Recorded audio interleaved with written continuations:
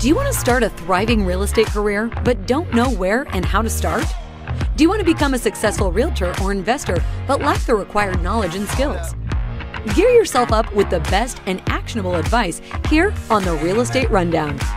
Tune in as Shannon Robnett talks with industry veterans about all kinds of asset classes, market trends, challenges, management techniques, and success stories.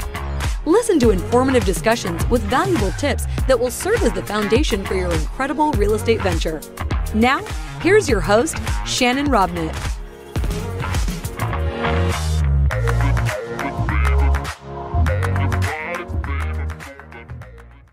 Hey, everybody. Welcome to Season 2 of the Real Estate Rundown. In this episode, our guest will help me discuss strategies to create a recession-proof real estate portfolio while investing in affordable housing. I know those things don't really sound like they go together, but my guest, Mark Khuri, has been a master of that for years. So we're going to jump right into this conversation and see what you can do to follow Mark and weather market conditions, whether they're current, past, present, or future, and have success. So welcome to the show, Mark Khuri. How are you, Mark?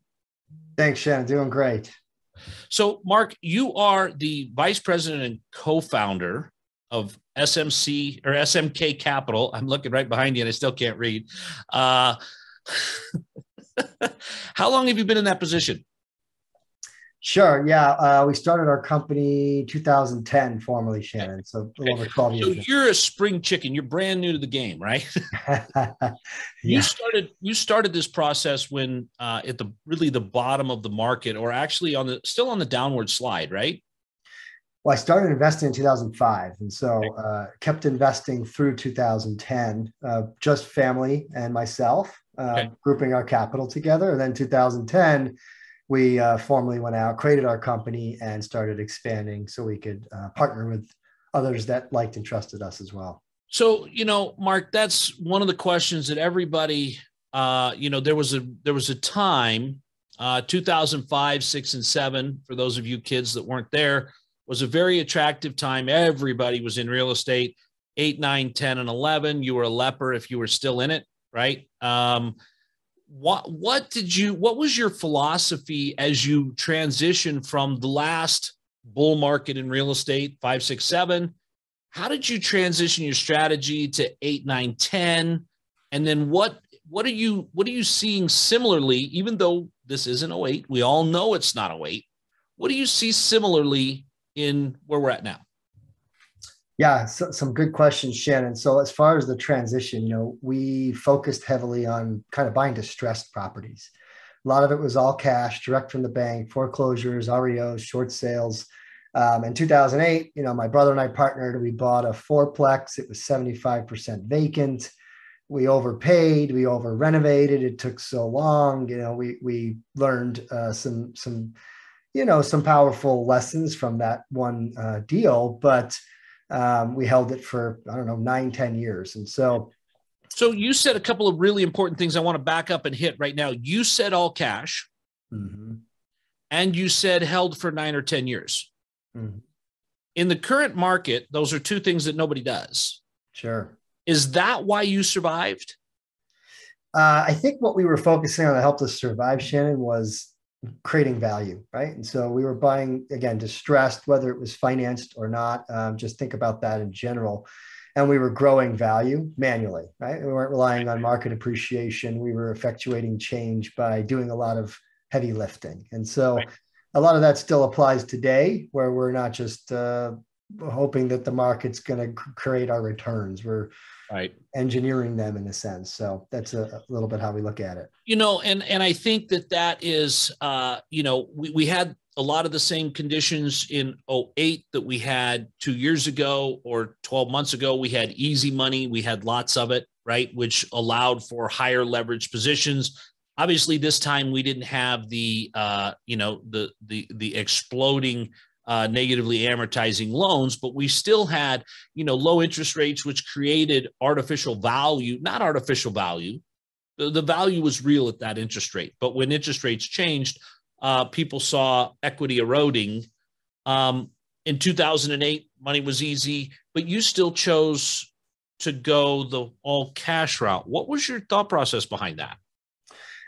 Yeah, I mean, so obviously the financing markets pretty much dried up for the type of assets that we were targeting, Shannon. So part of our thought process was hey, we were able to buy stuff at 50, 60% off what they were selling for just 2 years ago. Let's go do some of that and let's build a portfolio around it. And obviously, if there's no financing readily available, or at least attractive financing, we still felt that the buy was where we were making our money. And again, these were heavy lifts, Shannon. We don't focus on that strategy anymore, but we were putting a lot of dollars into them to renovate them, right? And so some of that financing wasn't available either for the renovations. I'm laughing, Mark, because all of us start out with a heavy lift. Yeah. As we get older, I believe it's our optimism that erodes. Sure. We've done the heavy lift. We've seen where, I remember one time I bought a 2,300 square foot house for $5,000, right? It had to be moved. I don't know that you get a heavier lift than that. But it was one of the most painful experiences of my life. I got through it. But I think that says a lot for your investment thesis, your thought process. You were coming in, you were looking at manually adding value. We're in the development world for the most part, and we add value by actually assembling the sticks and stones the first time. You came in with your deal, you assembled, I'm assuming 3/4 vacant. It was because very dilapidated, mismanaged, and there was a lot that had to be cleaned up. And then you saw that, we can buy this for, what was your first purchase? How much was that 3/4 empty fourplex? That one, Shannon, we overpaid, right? So we bought it in '08, which at that time, the market prices hadn't necessarily adjusted in that area. But for the next couple of years, what we were buying predominantly then, again, not what we do today, but it was a lot of single family, small multifamily, again, at the courthouse steps, that kind of stuff. So, So then, but when you sold that asset, that fourplex, 10 years later, were you profitable? Yeah. See, that's the thing, Mark. You've been in this game since '05, right? You're brand new at this, just like I am, right? And Mark, for my audience, Mark's 25 years old. That's just what real estate will do to you, right? No, you're not. But the reality is, if you hold the asset, if you bring enough cash to the table that it's not something you're going to lose to the bank, that way you don't have to worry about guys like Mark picking that up in his early career, but you're going to be able to make money in real estate. Real estate will give you returns if you give real estate the time. But I think a lot of people treat real estate like a stock pick, right? That we're going to buy this, we're going to flip this, and in 6 months we're going to get out of it, and we're going to be able to have these things. And so it's refreshing, Mark, to hear that your strategy is founded in the best of times, the worst of times, and you were doing some of this stuff. Let's fast forward to the last 24 months. What has your company been doing in the last 24 months with the markets that we see again that in real estate? Sure. Yeah, I'll give you a little bit of a background here, Shannon, which I think will help about how we see things today. So in 2018 or so, we stopped focusing on a lot of single family, small multifamily. We really were focusing on recession resistance, and created a fund, a recession resistant fund. We put together mobile home parks, self-storage, and apartments into one offering for our investor group. The purpose of that, Shannon, was to weather a storm. We felt there was going to be a correction soon. And so we closed that investment in 2019 to new capital. Everything we were targeting was a 5 to 10 year hold with value add strategy. And so there's a combination of income and growth as an investor would look at it. And then, of course, COVID hit. We stopped investing entirely for 7 months, trying to figure out what was going to happen. Was there going to be distress? Are tenants going to stay and pay? Is occupancy going to drop? Or assets going to go back to the bank? You name it. And that didn't happen. And so we started investing again in Q3 of 2020. We saw, just a ton of demand from residents and also from investors who we sell product to and other equity groups. And so we started investing, Shannon, in 2 to 3 year holds. We were really looking for properties we could effectuate change, come and put a lot of dollars into them and renovate them and take advantage of the tailwinds that the market was giving us. And some of those tailwinds, Shannon, as you know, massive rent growth, a lot of cap rate compression, which is valuation growth, natural market appreciation. And when we couple that with manual renovations, value add, you are creating a recipe for a really great return. Fast forward to earlier this year, 2022, we stopped investing in short-term deals again, and we pivoted back to recession resistance. We're now looking more at cash flowing assets, 5 to 10 year holds, fixed rate debt. Again, not trying to sell at the wrong time, right? If there is a correction, a recession, we want to just continue to hold and not be forced to get out at the wrong time. So, Mark, I'm going to ask you a question back to a statement you made earlier that you overpaid in 2008. I just heard you mention on 3 different occasions where it sounds like what happened to you in 2008 taught you a couple of lessons that you've employed now on a magnified scale. So can you really stand comfortably behind that statement that you overpaid in 2008? I mean, to me, it sounds like 2008 was a learning lesson, right? That was, let's see, I think that was Advanced Real Estate 206, right? It was a 3 credit course, lasted 10 years, right? Sure. But that's the thing that I hear more and more in the voice of experience, that, hey, we've made some pivots. We've looked at the markets. We've seen how they work. And what I heard you say is that in 2018, you pivoted toward recession resistant, and you weren't entirely correct, but you weren't wrong on the wrong side. You were wrong on the better side, right? And then you looked at some things you held off for investing for 7 months. You could have looked at that and said, boy, did you guys miss out. However, look at all the deals that you missed that could be going sideways now. And so there's a lot of prudence in that. And that's the one thing that I hear in a common theme with experienced investors on this podcast and in other conversations is that we're not in a hurry. We're not running to take down the deal. We're not throwing our hat in the ring and going, hard money, non-refundable day one and jumping at these things and going, yes, I can underwrite that at a 2.6 cap because I can magically do things to the market that have never been seen, because experience tells us that, and it's awesome to hear people with experience, both last time it was good and last time, the last time we saw any kind of constriction in the market was 9, 10, and 11. And so now that you're focused on this, you've used this term recession resistant several times, and you threw out mobile home parks, you threw out self-storage. Why are those asset classes in your mind recession resistant? Sure. I mean, there's a couple reasons I can get into, Shannon, on each asset class. We'll start with mobile home parks. First, you have the most affordable housing option in the U.S. And so during tough times, recession, economic downturn, we've historically seen the demand for mobile home parks go up.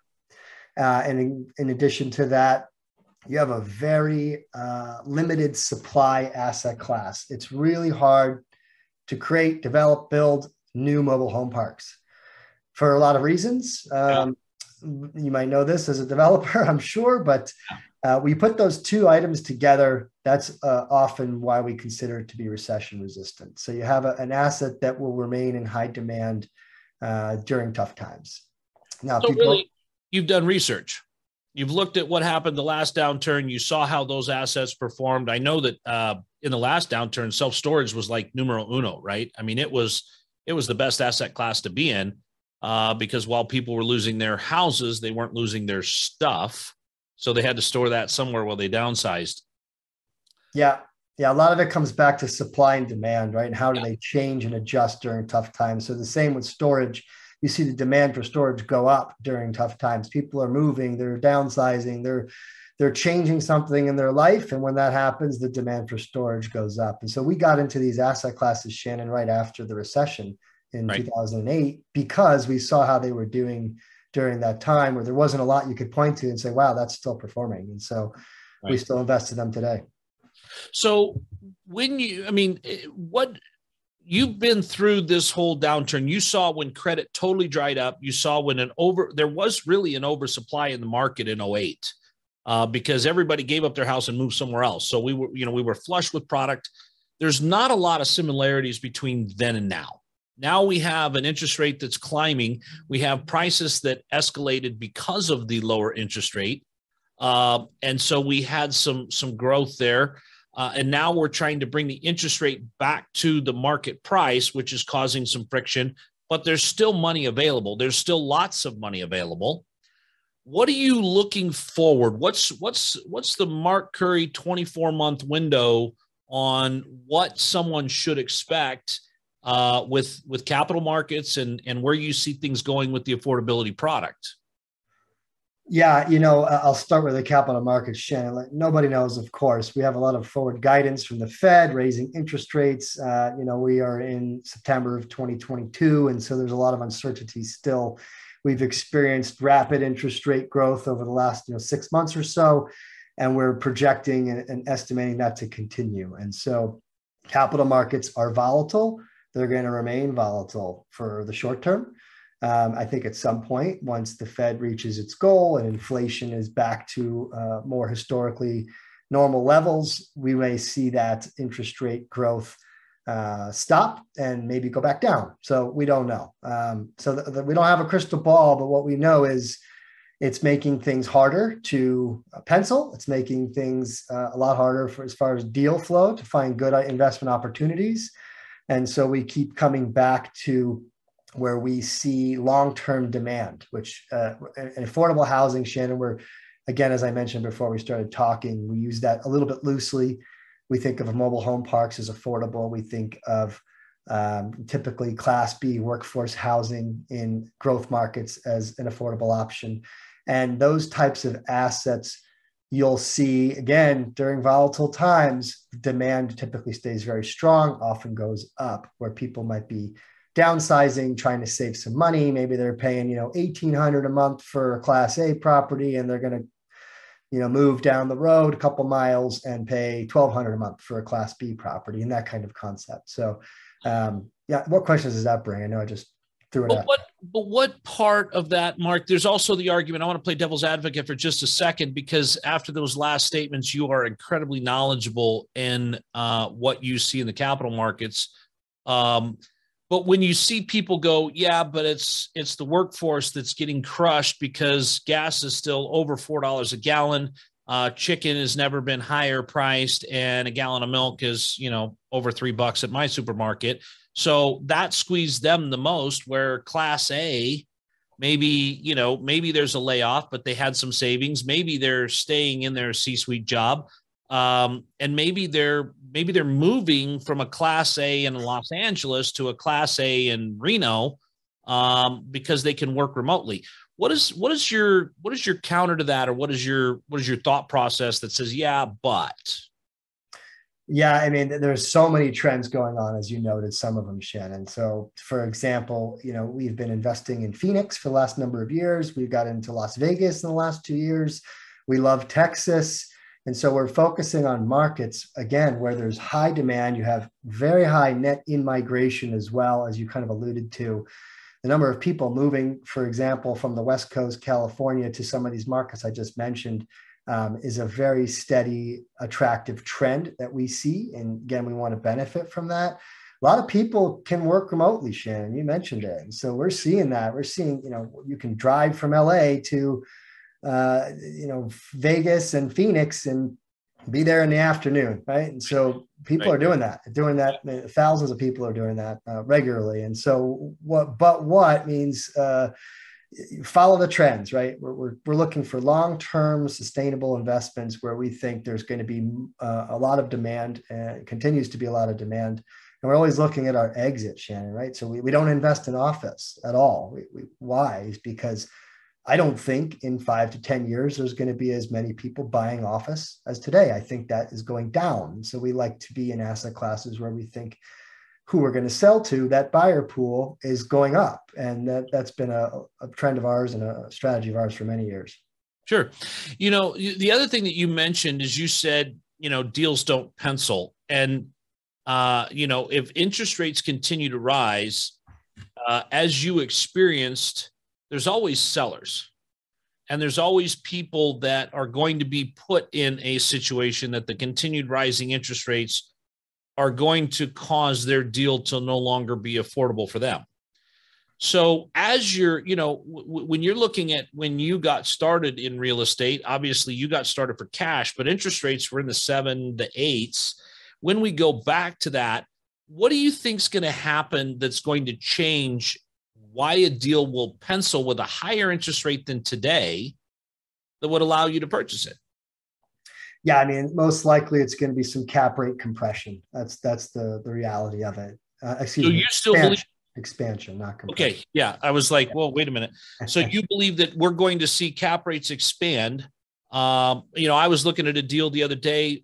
They were looking at a 5 cap on something, and the debt was coming at a 5.25. There's no arbitrage there, right? So you're going to see cap rates expand, which really, for those that are maybe new or don't really understand cap rates, that means price goes down. That means you're collecting the same amount of rent, but your price goes down because what you're getting on your capital return is an 8% return, which means that you've got to have more of that free cash flow coming to you as the investor rather than to the bank. And so when you're seeing that cap rate expansion, now you got me saying it, Mark. When you see that means that, right now, and we've seen this over the last couple of months, we've seen buyers and sellers be really far apart. And in the last couple of months, we've seen sellers get a little bit more reasonable. We call it, right? They're just understanding that, you know what, I did make a good return. And if I do want to sell now, it's going to be at these levels rather than these levels. And there's also going to be that product that you really kind of cut your teeth on in the market coming back into the market, because like we discussed prior to pushing the record button, there's people that have gotten that, that floater 3-year bridge that they, are bringing the deal together, and they were going to get their takeout financing on a 10-year fixed at 4.5%. And they've long passed that for in debt. And so their cash flow is being eroded. Their investors are starting to question those things. Where do you see, from your experience in the world of repos and things like that, do you see that being a bigger component in our market moving forward? You're talking about distressed single family, Shannon? Distressed multifamily. Yeah. Yeah. I don't know, right? Nobody knows. We haven't seen it yet. And I think right now, what we see is there's a lot of uncertainty in buyers' eyes, right? And so people want to be compensated for the risk, the uncertainty, and compensation comes through typically a lower price. And so at some point, there'll be some stabilization in the capital markets, Shannon. We don't know when. And once we get to that point, I think the psychology of the buyer is going to change. Like, okay, now we know with much more certainty, interest rates are X, cap rates are Y. We can go out and run a pro forma and build in assumptions into our financial model that we feel confident about. Today, it's a little bit harder to do that. And so that's where there's this mismatch that you talked about between buyers and sellers. I don't know that there's going to be a lot of distress for a few reasons. One, we've had exorbitant amount of rent growth, okay, way beyond anyone's financial modeling projections ever put in, at least anyone with a conservative eye. And so that's still happening, Shannon. In a lot of these markets, we're still seeing robust rent growth. And we're still seeing a lot of premium between an unrenovated unit and a renovated unit. So you can still grow your net operating income very confidently in a lot of these properties. And that helps offset the risk and the underwriting and the analysis. And so we always project a much higher exit cap rate than what we're paying today. We've been doing that for years. Right. And that's how you can kind of protect your downside. So for me, I'm not sure that there'll be a lot of distress because especially in multifamily, you're seeing owners and operators of these assets reaping some of the benefits of higher rents to help offset the risks that we're talking about. Yeah. And I think, Mark, you and I have been underwriting at higher than normal cap rates, normal being what people have been doing over the last couple of years for quite some time. I mean, when we build to an 8 cap, right? I mean, that's our goal. So we've got timelines, we've got, lumber markets, we've got products and materials that we've got to coordinate. We've got so many things. I mean, our projects are 18 to 36 months long, and you have no idea what's going to happen. As we discussed earlier, we've had 9/11, we've had COVID, we've had, the financial crisis of 08. We've had just all these things that have happened. It's like every time we turn around, there's something, but that's what makes it exciting. But you said something earlier that your investments are boring. How can your investments be boring in a market that's always changing? Yeah. So we like boring, Shannon. Boring to me means that we're doing some of the same things over and over because they work. Yeah. And so that's how I use the term. For me, I look at 10 to 20 deals a month. We invest in 5 to 7 a year. And Right. So what I'm looking for is very specific. And a lot of times, I guess you could say boring because we've done it a lot of times before, and we have a much higher likelihood that we're going to be able to continue to do it again. So that's where we look at the term boring. And you know what? That's the exciting part about it, because when you're looking at the 20 deals, you're not trying to relearn, oh, you know what? Let's look at this type of asset class with this kind of underwriting. It doesn't fit our wheelhouse, but let's get exciting, right? There's other things you do for excitement. Like I hear you're a downhill skier. Sure. Yeah. I love it. So, and you live in a really horrible place for downhill skiing, don't you? Yeah. Don't come here. There's no snow. Yeah. It's not fun. Bend, Oregon is phenomenal. If you guys get a chance to go ski there and stop in and see Mark. But, Mark, it's always great to hear somebody that's been in the industry, and I have a lot of guests that have been in the industry for a long time, but it's always nice to hear that some people are ahead of the curves, even if it takes them out of the game for 7 months during COVID, to miss deals to ensure that the investment thesis is held solid. I've watched so many people run headlong into a knife chasing a deal because they don't want to miss something. And it's really awesome when we get veterans like yourself on the show that have been there and done that. What is one of the things that you're most pleased with as far as what you do in your daily work in your investment company? What is it that really brings you the most? I don't know if I want to call it joy, but satisfaction in what you're doing. Yeah, so I'm a deal guy, Shannon. I love looking at investment opportunities. Number one, it's like maybe a slight addiction that I have, but I'm a financial analyst by trade. I started in finance many years ago, and so maybe that's part of it too, is where I'm constantly comparing and analyzing things. But that's just internally. So when we get an opportunity and where the joy comes is like, oh great, we've got a really exciting deal. I'm really excited to share it with our investors. And then they reap the benefit, right? Right now, most of our investors tell me, Mark, I'm looking for capital preservation. I'm looking for some cash flow. Let's just keep it simple. Let's not lose money, right? Because they're comparing it to the stock market and to crypto and you name it. And so we are able to provide them with an investment option that meets their needs, and they get really happy about it. And so it's kind of a win-win for all of us. And that's what we like to do every day. And that's so true. It's funny because we did hint on this about there's always the new investor, right? The new investor that came in 07. There was a new type of investor that was investing in foreclosures in 09, and they chased that all the way to 17 when there were no more. And there's always the new investor, but it is the things that are simple. And that's why you see guys like Warren Buffett, who have done the same thing again and again and have gotten incredibly wealthy. And Mark, you've had a lot of success just by being repetitive, just by, you're not trying to crush it. You're not looking for a home run every single time. You're looking for affordability.